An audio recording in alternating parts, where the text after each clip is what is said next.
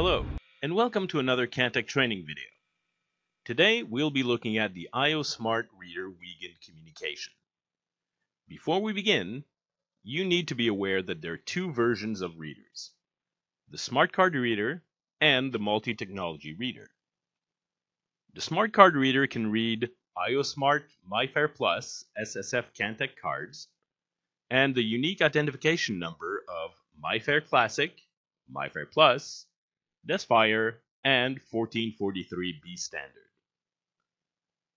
The Multi-Technology Reader can read IoSmart MyFair Plus SSF Cantech cards, Cantech IO-Prox cards, 125 kHz HID Prox cards, and the unique identification number of MyFair Classic, MyFair Plus, Desfire, and 1443B Standard.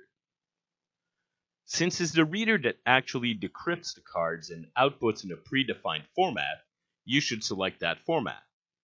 When you connect the reader for the first time, it'll beep a number of times. This number indicates the output format.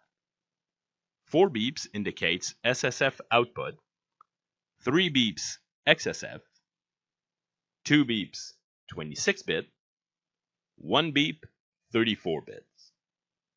This is the reader type you need to select under Devices Controller.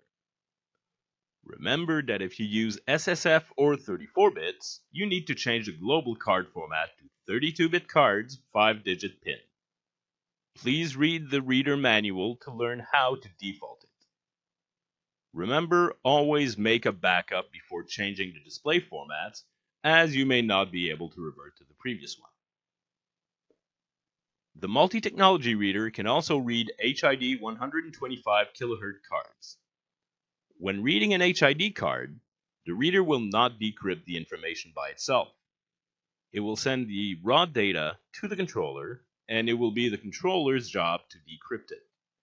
You have to select the correct reader type under Devices Controller. Hope you enjoyed the video.